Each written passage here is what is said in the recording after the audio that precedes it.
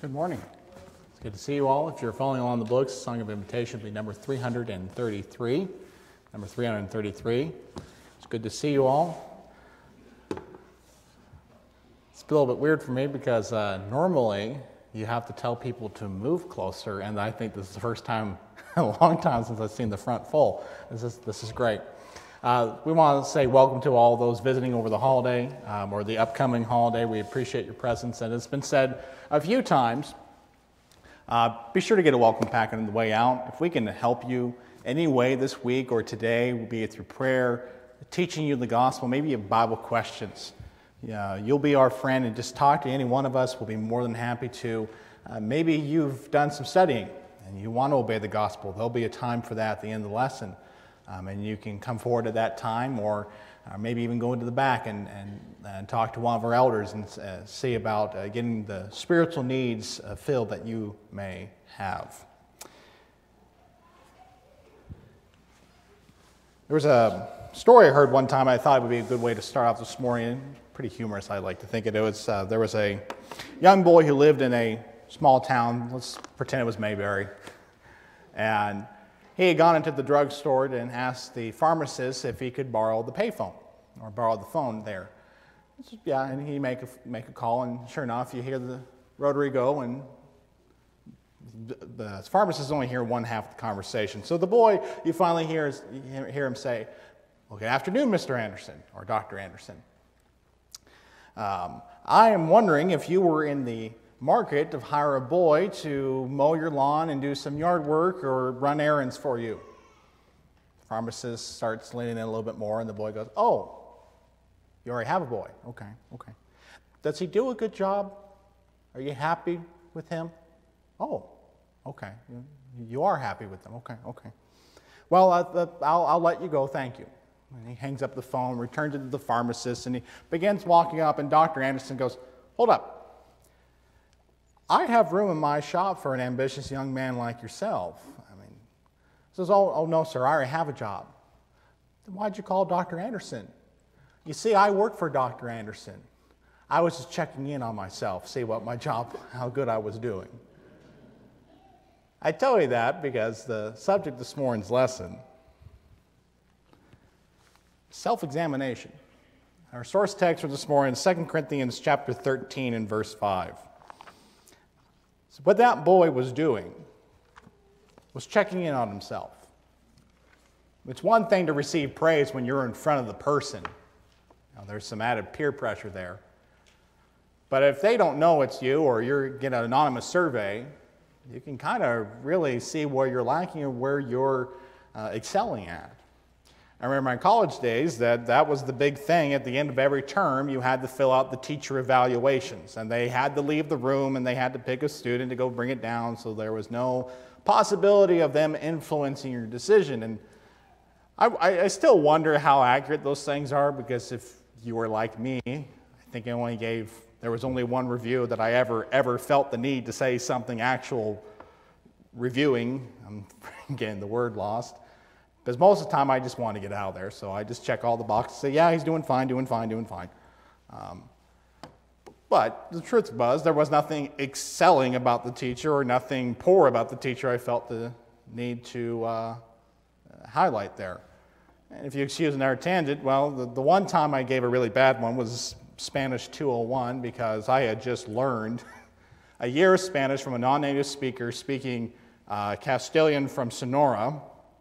So this kind that we would hear here. And in 201, they threw me with a native-born Spaniard from southern Spain. And in southern Spain, everything has a very thick th on everything. So I can't understand a lick of what he's saying. And he's expecting us to be much higher than what we're supposed to. The whole first year I was told, you don't need to know vosotros. No one uses vosotros. And then what do we get quizzed on? 201. You lose 10 points in this quiz because you didn't conjugate vosotros correctly. I'm like, the whole last year, no one told me. I hope it was accurate feedback for this professor, because he needs to be teaching probably 301 or 401, not 201. And that's the key with self-examination and feedback. We want it to be accurate. You see, the Apostle Paul was one who received his fair share or unfair share of criticism. most of it undeserved. And at the end of the Corinthian correspondence, in 2 Corinthians chapter 13 and verse 5, Paul lays down this charge, this challenge to the Corinthians. He says, "Examine yourselves as to whether you are in the faith. Test yourselves. Do you not know yourselves that Jesus Christ is in you, unless indeed you are disqualified? But I trust you will know that you are not disqualified." The two words used in this text, examine and test, are really degrees of the same word. They're two different words, but the definitions, they're degrees of the same idea. The examine is to closely inspect or to test the quality of something. And the word for testing there is a more intense idea of this, that is, testing with the intent to approve of. In fact, the Apostle Paul used that word in Thessalonians when he says that God has examined you or tested you to see that you are worthy of the gospel. He uses the idea there of you have been proved, you have been refined, you have been interviewed or taken through the ringer to see that you are the genuine article. You know, we do this from time to time. I'm not sure, I forget the name of the store, but there's these advertisements online on TV right now of this upscale resale. And they have a team of experts to make sure that used Louis Vuitton bag you bought is real Louis Vuitton. There's this idea if you're going to spend that kind of money, you want it to be the genuine article. And this is the idea that Paul's talking about when he uses the word testing of proving the genuineness of this quality of the thing. So why has Paul even laid down this challenge to begin with? Well, the 2 Corinthian letter is really the 4th Corinthian letter because there's a letter in between 1st and 2nd, because there had a lot of questions they needed to ask to Paul, and there were some in Corinth who were trying to undercut Paul's authority. We can see that in the answers he gives in the 2nd letter. For example, in chapter 10, verses 1 and 2, it seems that some were claiming that Paul was cowardly and not bold. Hence why he has to defend himself when he says this in 2 Corinthians 10, verses 1 and 2. It says, "Now I, Paul, myself am pleading with you by the meekness and gentleness of Christ, who in the presence am lowly among you, but being absent am bold towards you. But I beg you that when I am present, I may not be bold with that confidence by which I intend to be bold against some who think of us as if we walked according to the flesh." Paul's convoluted sentence right there basically is, I'm bold to you now in my letters, so that I will not have to be bold to you when I'm in person. I have every intent to deal with these people who are accusing me of weakness and being timid about the gospel. But I hope it is not to you as the entire congregation. I hope it's only these detractors that I'm going to have to do this. It's not on my notes, but another thing we need to point out here is in verse 2, some were accusing that the apostles were simply charlatans. They were using this for personal gain. They were living hypocritical lives, because he says, in verse 2, says, who think of us as if though we walked according to the flesh. No, we don't. But some are saying that. He says in chapter 11 and verse 6, some, it seemed, were accusing him of not being trained in speech and not having the real knowledge of Christ. He says, even though I am untrained in speech, yet I am not in knowledge, but we have been thoroughly manifest among you in all things. Yeah, it's true. I didn't do Toastmasters. I didn't have speech training. But I am trained in the knowledge of Christ. I may be tedious and hard to listen to, but I know 100% what I'm saying and the doctrine I'm teaching. He has to say further that he was a real apostle, because the accusation further in 7, 8, and 9 of chapter 11 is that some were saying that, well, you're not a real apostle because you didn't take any money. You didn't take wages for the Corinthians. And the only reason you didn't take a wage from the Corinthians because you know you're a charlatan. And Paul has to say in verse 7 of chapter 11, did I commit sin in humbling myself that you might be exalted because I preached the gospel of God to you free of charge? I robbed other churches, taking wages from them to minister you. And when I was present with you, and in need, I was a burden to no one. For what I lacked, the brethren who came from Macedonia supplied. And in everything I kept myself from being burdensome to you, and so I will keep myself. Basically, his whole point there is, maybe I should have taken wages from you, because this would have avoided the whole situation. He says, I robbed other churches, one of which was the Philippians and the brethren at Macedonia. They were supporting him. When it became that wasn't enough, he went out and got a job. He was bending over backwards for the Corinthians' support and their benefit. And yet some said, well, you can't trust that, Paul. And the icing on the cake is verse 11. Why did he do all these things? Because I did not love you? God knows I do. Some were accusing that you don't love us. That's why you're just trying to be a despot to us. You're just trying to rule over us. Anyone who has taught or preached in any capacity, anyone who's had a close friendship that was no longer there, can understand what Paul's going through. Somebody completely misreading the situation, or after a long time of being friends and having close companionship, would turn around and level all sorts of accusations against you that have no basis and no merit. Hence why, and I say all this to provide the context for what we're read in chapter 13, verse 5. It says, basically, Paul is saying, it is not I who needs testing. It is you, Corinthians, to see whether or not you're actually in the faith. Now, Paul is confident that they will be found in the faith. He says, in the middle of the verse, he says, do you not know that Jesus Christ is in you, unless you indeed don't pass the test? He hopes that they do, and he is assured that many of them will, but he lays down that challenge because it's basically, you need to look in the mirror before you start saying all these things about me. Having set the context, this is not the only verse in Scripture that talks about the need for self-examination. Granted, much of which comes from the Corinthian correspondence, but there's this need for self-examination. There's a need because we are very good at deceiving ourselves. We're very good at not seeing things accurately when it comes to ourselves. Case in point, there's a reason why very few of us like to listen to our voices on recording. That's the accurate presentation of our voice. What we hear in our head is it's how we perceive our own voice. And we think we sound great. Anyone who's sang in a shower thinks they sound great. But then we hear the recording like, oh, how do people tolerate me? Hopefully you learn to love it. But when we examine ourselves, when we're confronted with the truth, oftentimes we don't like it. We like to live in our own little bubble. I like to think I'm a good singer. I like to think I can hit those high notes.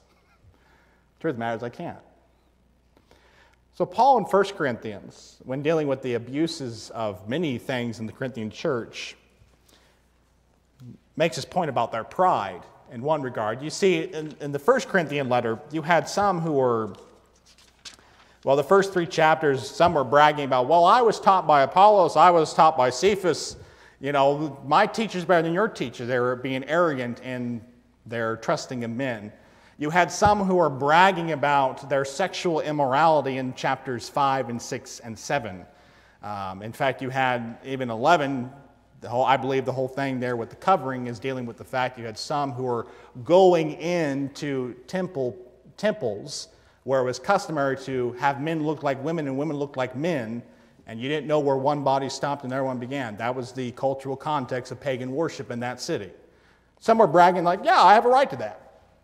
You had a man who bragged that he had his father's wife.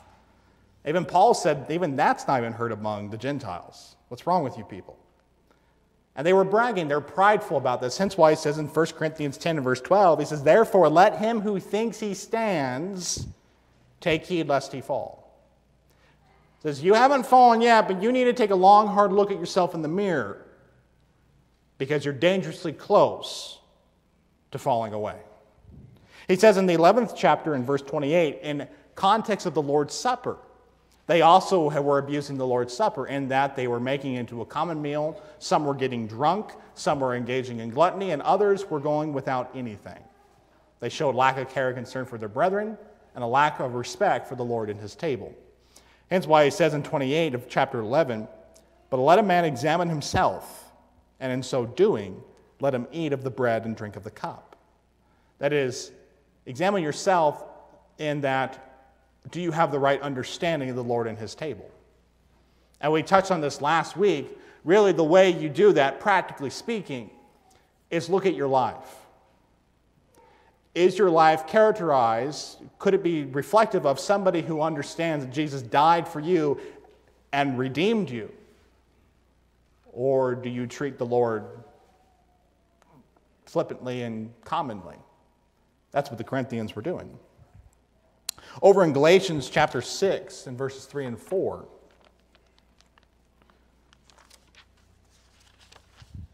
sometime later, I believe it's about 5 or 6 years later, Paul writes this letter.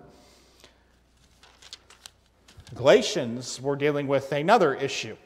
Some had come in and were teaching that in order to be saved, you have to do what the Bible teaches, believe, repent, be baptized, and Acts 2:38. But in addition to that, you got to keep the food laws.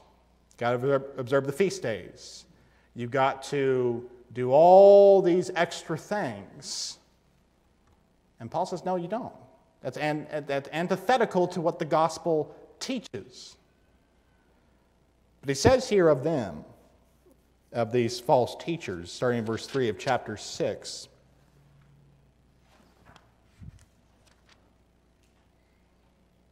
"For if anyone thinks himself to be something when he is nothing, he deceives himself. But let each one examine his own work, and when he he'll have rejoicing in himself alone and not in another." This whole idea in these scriptures is the concept of seeing ourselves rightly, of taking the long, hard look at ourselves and being honest with our warts and all. And I'm not saying this as an easy thing. It's one of the hardest things anyone can do. One of the hardest things, one of the most unpleasant things, let me reword that I have done and occasionally do, much to Kurt's rejoicing, is I will rewatch the live stream. Am I doing anything distracting in the pulpit? How am I wording this point? What are my mannerisms like? It's not a pleasant experience. But if the goal is improvement, you need the self-reflection and examination. It's why in professional sports, they will oftentimes record like pitching practices. And they'll replay the tapes in slow motion to see, is there any variables in your pitching arm? Are you throwing in a straight line? It's why they record scrimmage games in the NFL, so you can analyze the tapes and see how they're playing, see how you're doing as a team. It's absolutely needed. And it's necessary if I want to grow as a Christian. So the question is, how do I do it? Peter tells us in 2 Peter 3:18, we understand this admonition that we are to grow in the grace and knowledge of our Lord and Savior Jesus Christ. And self-reflection is absolutely necessary to that. Our starting point with growth and self-examination is prayer. We need God's help if we're going to see ourselves rightly, because we deceive ourselves. We are deceptive, and we are marred with the weaknesses of this body and our understandings. And we can get blinders up, and we can have all these biases which cloud our judgment. So we need God's help in this. David prayed in 2 different psalms. In Psalm 26 in verse 2.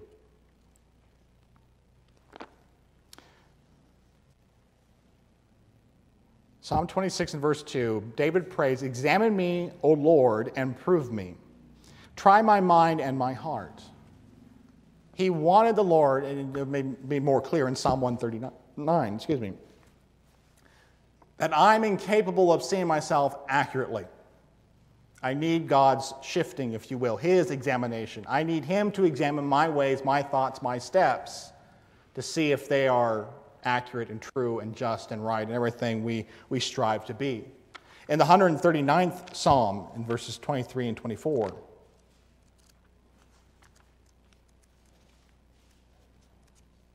in Psalm 139, verses 23 and 24. David prays, and really this whole psalm is about God's perfect knowledge of man, but he prays at the end, "Search me, O God, and know my heart. Try me and know my anxieties, and see if there's any wicked way in me, and lead me in the way everlasting." This is not some sort of subjective emotional shifting that God's going to do. It's not some sort of subjective searching. God has given us a tool by which we can be searched and shifted. And that goes to James chapter 1. We need to start with prayer. And the prayer will often be answered through the message revealed. James likens the Word of God, and if you want to turn there in chapter 1, we'll read this in just a moment. James likens the Word of God to a mirror. So we go over to James 1, and we're going to be looking at verse 21 to begin with, and we're going to read through 27. James writes, "Therefore, lay aside all filthiness and overflow of wickedness, and receive with meekness the implanted word, which is able to save your souls. And be doers of the word, and not hearers only, deceiving yourselves. For if anyone is a hearer of the word, and not a doer, he is like a man observing his natural face in a mirror. For he observes himself, goes away, and immediately forgets what kind of man he was. But he who looks into the perfect law, the law of liberty, and continues in it, and is not a forgetful hearer, but a doer of the work, this one will be blessed in what he does. If anyone among you thinks he is religious and does not bridle his tongue, but deceives his own heart, this one's religion is useless. Pure and undefiled religion before God and the Father is this, to visit orphans and widows in their trouble, and to keep oneself unspotted from the world." Most of us woke up this morning, I'm being kind, most of us got up this morning and looked in the mirror, and we saw bedhead, morning breath and all. And most of us, again, I don't know perfectly, I'm just going to say most, we took a shower, brushed our teeth, combed our hair. Very few of us would think that, okay, I'm going to roll out of bed and just go out like this. After all, services is not Walmart. Okay. We all saw ourselves, and we made the necessary changes. And so when it comes to examining ourselves, we've prayed to God that he would do so. We need to then turn to the word that he has given us so we would know how we stack up. How do we look in God's mirror? And I will tell you, I'll wager, you're never going to look into the mirror of God and not find some imperfection. There is always something to improve upon. The day in which we no longer have to improve is when Christ comes back and we're all glorified and given our immortal bodies and we can dwell with God forever. Until that day, there is always another day of improvement. So the question is, when we see what we're doing, for example, James gives us an example. Verse 26, "If anyone among you thinks he's religious and does not bridle his tongue," okay, if I read in the scriptures, for example, that James says further in chapter 3, in verse 2, he says, "For we all stumble in many ways. If anyone does not stumble in word, he is a perfect man, able to bridle the whole body." Indeed, and he goes on to give a couple of illustrations, but he's talking about who can tame the tongue, who can perfectly say what they mean to say all the time, every time. Very few of us. I would maybe wager none of us. Words are tricky, especially English. And so James gives an example in the letter here is, okay, if you see what the Word of God teaches about speech, be undefiled, pure, able to give grace to those who hear, that is, Christian speech should be refreshing to the people around you. If I see that, and I've prayed for God's guidance, I need to reflect upon that, okay? Could my speech be characterized that way? And have the honesty give an honest answer. Maybe yes or no. If it's no, how can I improve upon that? I would look further in the scripture. How does God describe my speech? What is edifying speech? What is speech that is graceful? What is speech that builds up? And it's funny that we talked a little bit this in our class this morning on Acts. The world's kind of known this for a little bit. They have all their funny acronyms in public school. I don't remember the one acronym. I remember one in first grade. It was KIND. Your speech must be kind. It all stood for different things. The idea was you weren't going to say anything that was going to be hurtful or tearing down or mean to anyone. That when you spoke, it was going to be something that encouraged or was good or was joyful, something that was good for each other, good for the person to hear, not the opposite. And finally, self-examination continues with the Word, looking into it, that perfect mirror. And finally, and we touched on this, when you see what the Word teaches, you've prayed for God's guidance, you have to examine the fruit of your life. Jesus in Matthew 7 and verse 16, speaking of false prophets, but the principle applies. Speaking of false prophets, he said, you will know them by their fruits. Earlier in the gospel, in chapter 3 and verse 18, when many of the religious leaders came to John the Baptist for baptism, he said, who warned you, you brood of vipers, to flee from the wrath to come? Therefore, bear fruit in keeping with repentance. That is, there ought to be a tangible change in your life based on what you have done here today, is what John's saying. So I, myself, have to look at the fruit of my life. And that's what this last point is about before the lesson is yours. These next questions are not original to me. I read a good article by Ken Williver on his blog, The Preacher's Word. He did a small little article, The Word of the Week, Self-Examination or Examination. He offered more questions than I have time here to deal with, about, I think, 15 or 17 of them. I offer you 6 or 7. It's questions that get us started to think about, well, how do I examine the fruit of my life? The big one is, would you describe your life, or is your life characterized by overwhelmingly by righteousness or unrighteousness? If you were to ask your equivalent of Dr. Anderson anonymously, how would you describe Brett or Bob? Would that person say good things or not so great things? Would they say that this person's a person of integrity and godliness and righteousness, or says, well, he means well, or he doesn't always say the best things all the time, or he's an acquired taste. People aren't like coffee. At least they shouldn't be. It shouldn't be an acquired taste. Start with that. We were talking about the speech. Is your speech wholesome? That is, would it benefit people? Do people benefit from being around you? Do you speak things that are true and noble and right and encouraging and uplifting, or is the opposite true? Do you regularly read the Bible? That's another one. Because we're not going to have the mirror of the Word if we're not engaging with the Word. I ought to have some sort of daily engagement. Be it a couple chapters a day or even just listening on my commute. There's many different ways we can engage with the Word. But I would check myself first. I'm like, do I have any engagement with the Word? If you don't, I would say that's a good place to start. Is your attendance at worship faithful or sporadic? The disclaimer here. There's no perfect attendance award in heaven. We need to get that out of our head, okay? But it's a barometer. How important are the people of God? How important is the things of God? How important is what God has said for me to engage in? How important is that? That's why it's a good temperature gauge. Am I placing value on the things of God or not?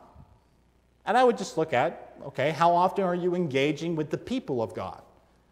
And on the flip side, yes, there's no attendance award for heaven.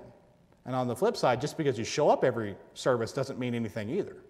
Are you engaging with the people of God outside of the public assembly? That's also important. And do I value my brethren? I can't answer that for you. Are your professed values, that is, the faith that you profess, is it reflected in your day-to-day life? Do you say the amen that lying is a sin, but then cheat on your tax return? And believe me, I know it's tempting. It's Uncle Sam. You got to think about it. Do you profess that we should be, since speech is the topic of the hour, our speech should be wholesome and uplifting? But Monday morning we engage in water cooler gossip about what coworker so-and-so did over the weekend. Do we talk behind our boss's back, saying things that we would not dare say to their face? Does my professed values line up with my actions? And finally, is my heart right with God? And this one is, again, I can't answer any of these questions for any of us. Only myself, really. And the only way I know my heart is right with God is if I've been reading His Word and I know I'm standing truthfully and firmly on what He has said. Self-examination is, I would say, rarely pleasant, but it's necessary. It's necessary for further growth. It's necessary if I want to mature as a Christian. And so I would encourage us all, as we're entering that season in which New Year's resolutions will be made, maybe spend the next month and a half engaging in some self-reflection. Think about what areas do you want to improve upon the next year. And I also would say don't wait until the next year to start improving upon them. If you know there's an area you need to improve upon, begin today. Let's close in prayer. Father, we thank you for this day. We thank you for the mirror of your word. And we pray, Father, that as we examine our own lives and the fruit that is in them, that you would search us. You would expose to us our weaknesses and our faults, that we may confess them. That you would lead us in the right way. You would guide us into the paths of righteousness. Father, we pray that the word spoken here today was true and right and accurate. And we pray, Father, that we would examine ourselves so we would see that we are indeed in the faith. So in your Son's name we pray. Amen. Maybe you're here this morning and you realize your heart isn't right with God. Or maybe you don't even know how to tell if your heart's right with God or not. On the day of Pentecost, in Acts chapter 2, there's a whole crowd there gathered that they had to do some self-reflection. The Apostle Peter and the rest of the apostles had preached some hard words that the Jesus who was the Lord that they needed to call upon to be saved from Joel. This Jesus who was attested in by miracles which they all saw. This is the Jesus who was the subject of biblical prophecy. This is the Jesus that was shown to be the Son of God by power of resurrection. They all were the ones guilty of his death. And we don't know how big the crowd was. We just know at least 3,000 that day took a long, hard look at themselves and went, yeah, I'm the man. I killed Jesus. I shouted, crucify him. In fact, one man in particular, in verse 38 of Acts 2, verse 37, interrupts the sermon. Yeah, you can almost picture, he goes, from the back, what do I do to be saved? He was so convicted that moment, interrupting the sermon, like, I need to be saved now. And Peter says in verse 38, the Word of God says, then Peter said to them, repent, and let each one of you be baptized in the name of Jesus Christ for the remission of sins, and you shall receive the gift of the Holy Spirit. For the promise is for you and for your children, and all who are far off, as many as the Lord our God will call. And with many other words he testified and exhorted them, saying, be saved from this perverse generation. Then those who gladly received his word were baptized, and that they were added about 3,000 souls. That's what the Bible teaches for salvation. Maybe you're here this morning, you've never done that, you would like to. We can assist you this morning. Maybe you need to study that further. Maybe you need prayers. Sin that needs confessing, or prayers of encouragement or strength, we invite you to come and see how we stand and sing the song that's been selected.